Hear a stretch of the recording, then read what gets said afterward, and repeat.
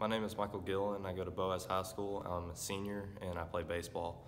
And I believe that it teaches responsibility on when you get older about how you need to be able to show up on time. You need to be able to have all of your equipment or whatever you're bringing to work whenever you get older. It teaches a good work ethic on being able to show up on time, like I said, for the responsibility. It shows how whenever you get older and you have a family and you're a husband and you have kids, that you can become a good father or husband for your family and be able to support them.